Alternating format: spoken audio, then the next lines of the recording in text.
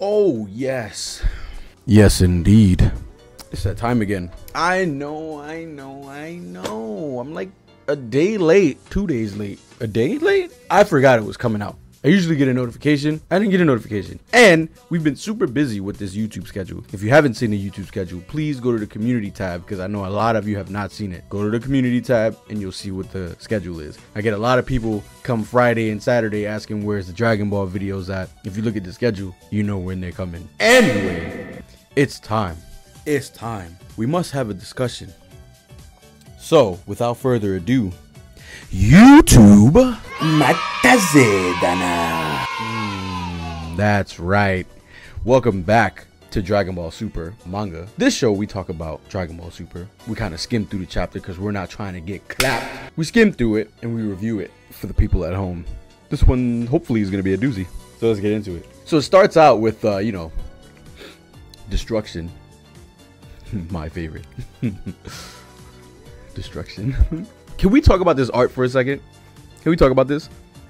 Can I just say, this is drawn fabulously. This is drawn fantastically, superbly, sexually. I just think it's been drawn very well. Like, I can see, I don't want to say that you can never see emotions on people's faces, but you can really see the emotion and like the battle. And like, I can imagine this. Like, I'm reading it and I'm like, I can see how this would look animated, which hopefully they animate this and hopefully they animate it well. Can we just hire, like, I'm about to go on a tangent. Can we just hire a better animation studio than Super? Can we go back to Z? Can we do that? Can we go back to Z's art style? I know there's a bunch of people going in the comment section. Anyway, Vegeta's still getting smoked by Granola, right? My attacks aren't invigorating you anymore. Curse you, daddy. Oh man, this dude has finger guns. He takes finger guns to a whole new level, bro. Like, look at how he's just throwing Vegeta around. And why they always got to do this to my mans, bro? They always got to do this to my mans. Why he got to put his foot on his head? You got Beerus putting the foot on the face, him putting the foot on the head. You got other people putting the foot on the chest. Like, why people got to put their foot on Vegeta, bro? Nobody puts their foot on Goku that I remember. I'm sure somebody did. Actually, Frieza did. He shot him in the chest and then stomped on him. I gotta correct myself in these videos because y'all be going apeshit in the comments, bro. No more super ego or whatever it's called. So Vegeta powers down because we knew that was gonna happen. And Vegeta with the whole I'm the master of my own fate situation, gets beat up. I own my own destiny, blah blah blah blah. About to take the finishing blow, right? He's about to just take it. Look at him just taking it. I'm the master of my own destiny, but I'm gonna take your final blow. Pause. And then here comes Super Goku. So I like this panel right here, right? This panel right here, I like it a lot. The reason why I like it is because he punched the shit out of Granola. Look at Granola's face. He punched blood out that man's mouth. This dude Granola thought he was hot shit till Goku hit him with the the fucking Buster Wolf. Are you okay? Granola got fucking snuffed, bro. Oh man, it reminds me of that meme that oh man. So naturally he's surprised that Goku's back because Goku's been healing himself in the corner somewhere, right? But the surprising thing is Vegeta kicking Goku with the Android 18, slamming him into some, I don't know where that scene reminds me of like Rival Schools. If you ever played Rival Schools or Project Justice, you would be able to do like a smashing attack in the air or something like that, and it'd be a random like chair or desk. It'd be something random. There's nothing around you for miles, but then it'd be like a random dumpster or some shit. That's what this reminds me of. He kicked him and it was a random like water holder, whatever you call that thing. I forget what it's called. It's just random and it just why is it there? Ain't no I'll take over from here. Nah, son, I'm Vegeta. You don't take over nothing, bro. This is Super Vegeta. This isn't Z Vegeta. Z Vegeta would have been like smoked somewhere and knocked out and then he'd get up when the battle's over. Nah, get off me. It's still my turn. This guy's like, oh, I don't want you to die, Goku, right? Please don't die. I don't want you dead. You're gonna get killed. He's like, nah, I'd rather get killed than to team up with you. Can we get a zoom in? I don't want to team up with you, Goku. Oh, excuse me. I don't want to team up with you, Kakarot. I'm the master of my own fate.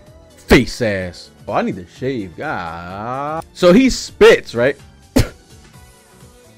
I ain't no bitch.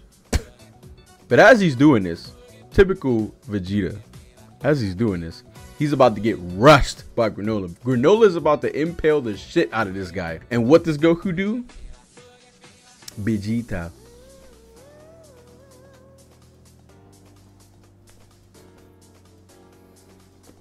Saves our man. Because he could have been super dead right here. Look at the murderous intent. The Shungokusatsu. The raging demon on Granola. You see him? My man's was die 1000 death face ass. He gets grazed. Vegeta is super battle worn, by the way. So I'm okay with him taking this little nap. Because he's super battle worn. Goku's like, yo, I learned your shit, bro. You're not doing this to me no more. I learned. So then Granola does his typical shit. Rush at you and then behind you and then chop your ass. So he goes back to base, but oh wait, I was bluffing. I feel like there's a better way to show somebody you was bluffing or that you actually learned.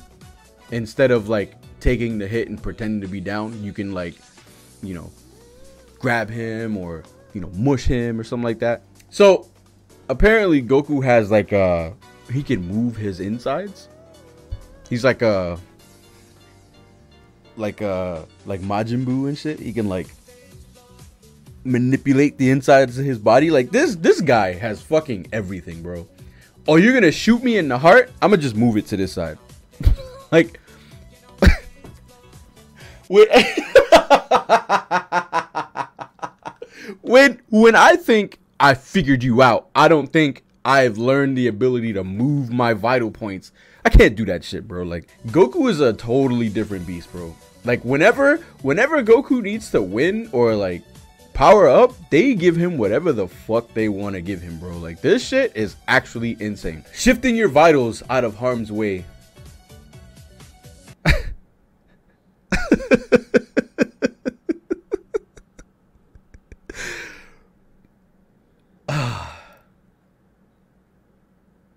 Yep.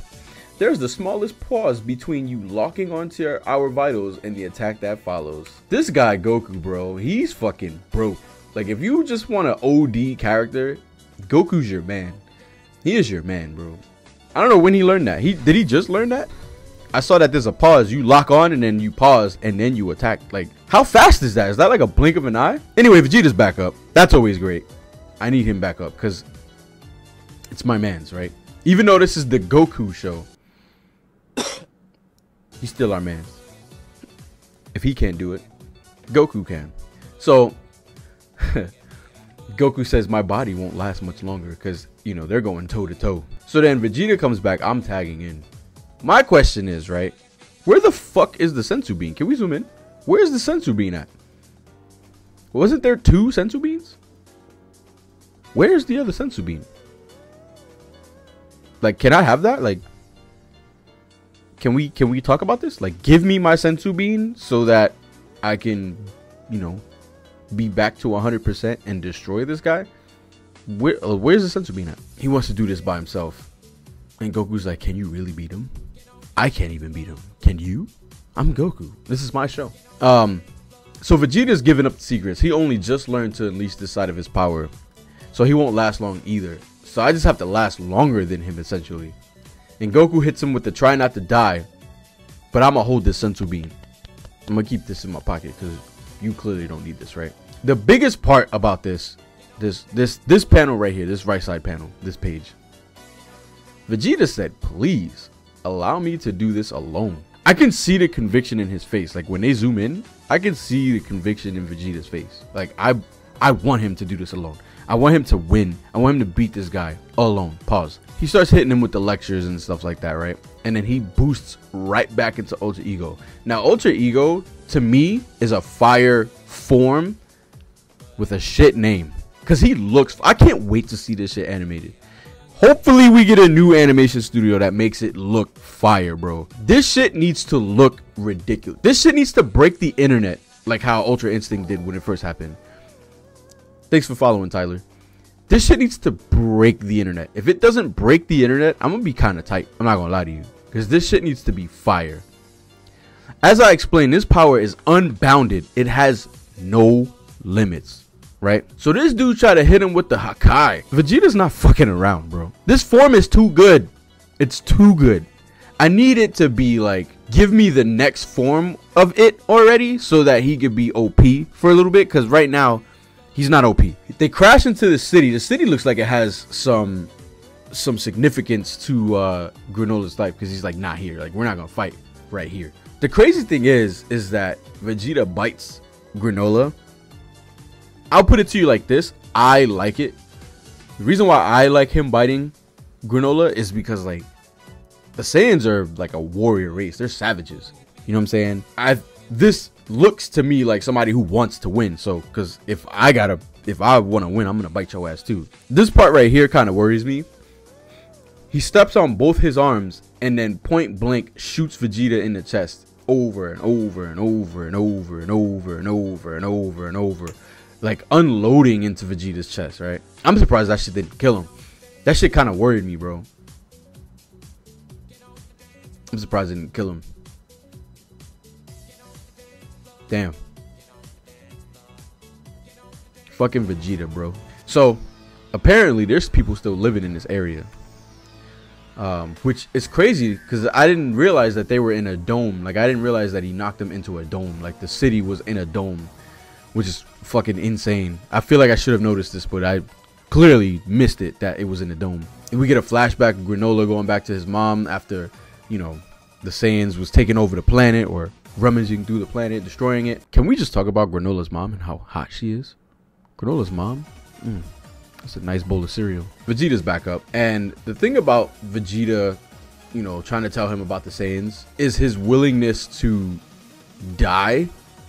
You know what I'm saying? Like, I don't like this in particular. Like, I don't feel like he needs to be like, oh, I'm ready to die. Like, you know, because how many times are we gonna have this happen in Super, where he's like, I'll take this death, like he did it with Beerus.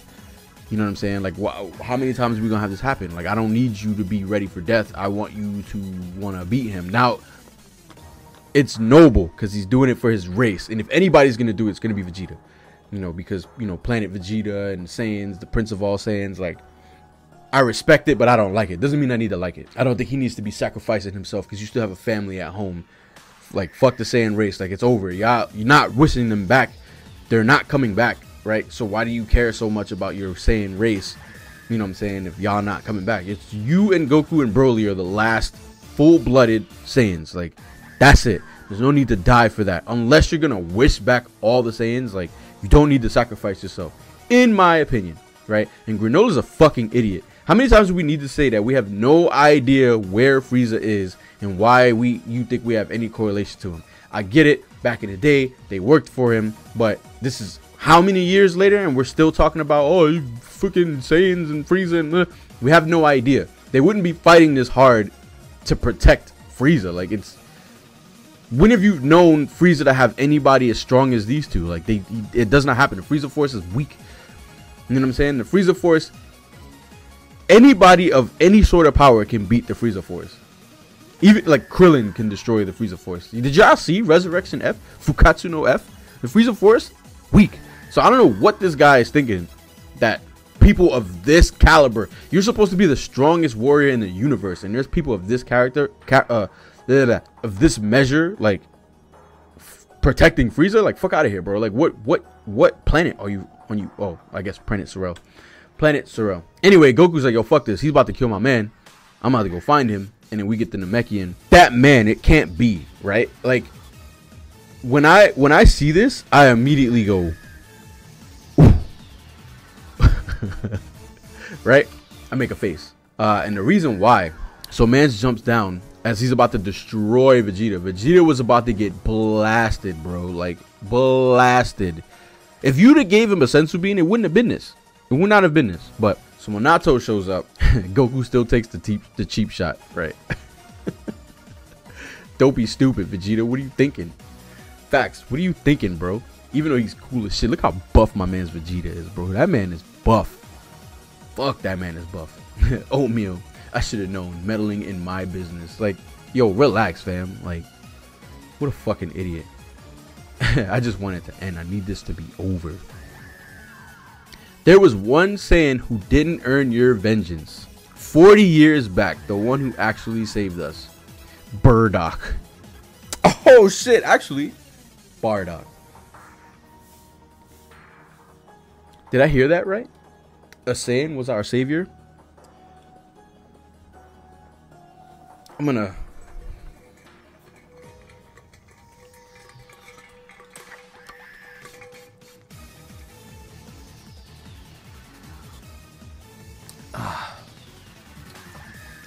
Yeah.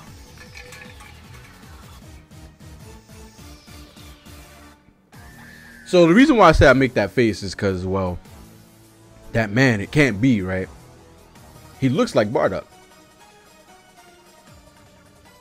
They need to bring my man's back already. Can we bring back Bardock? Let's bring him back. Let's bring back the Saiyans. I think we should. I think we should bring back the Saiyans. The crazy thing about it, right? Like, a lot of people say that the route that they're going is that Goku's gonna be an angel and Vegeta's gonna be a god of destruction. That's fine, right? But what if they just flipped it on its head and was like, we're just gonna bring back Bardock, and then Bardock goes on his own and brings back his team or whatever the fuck, right? Well, I guess that Bardock's not canon, so I guess he'd bring back his wife, Gine, or Raditz, right? Or are we just done with the Saiyans? The thing is, too, is like, since these are the last 3 full-blooded Saiyans, like, when they die, that's it. Your race is finished. You know? Like, sure, you have Gohan, and you have Goten, and Pan, and Buddha, and Trunks, but they're not, like, full-blooded Saiyans. Eventually, the bloodline will die out. In, like, how many more generations? 3?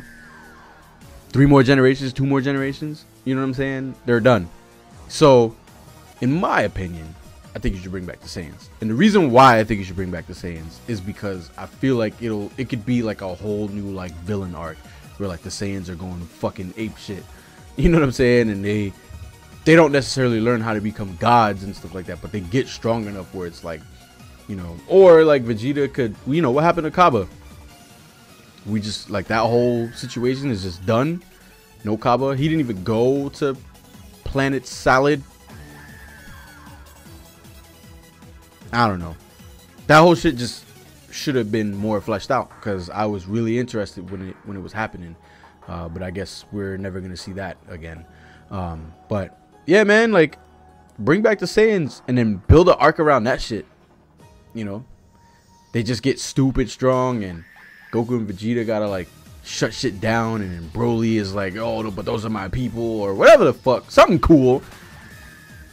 But I guess not. I guess we're just gonna get a permadeath Frieza, which is trash in my opinion, because I really like Frieza, but good in the sense of like, my thing is with Super, he's always like looming in the background. Like you don't know what Frieza's doing back there. You know what I'm saying? Like who knows what's happening with Frieza in the background?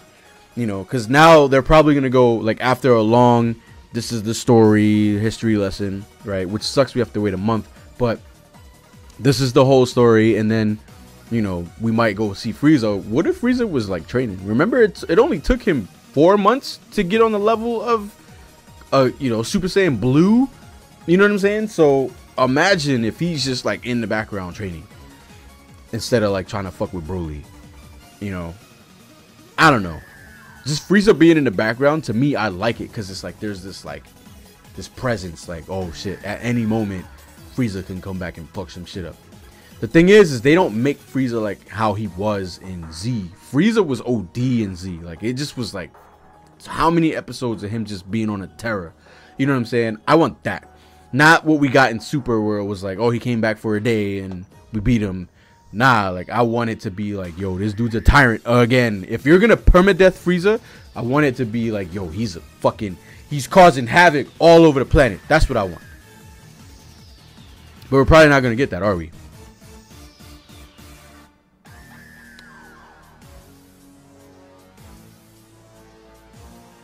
We're not. But anyway, let me know what you guys thought about this chapter.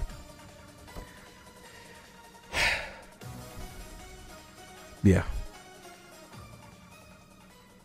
I'm excited for the history lesson. I love backstory. Give me more backstory. Bring him back to life. Or, I mean, yeah, bring him back to life.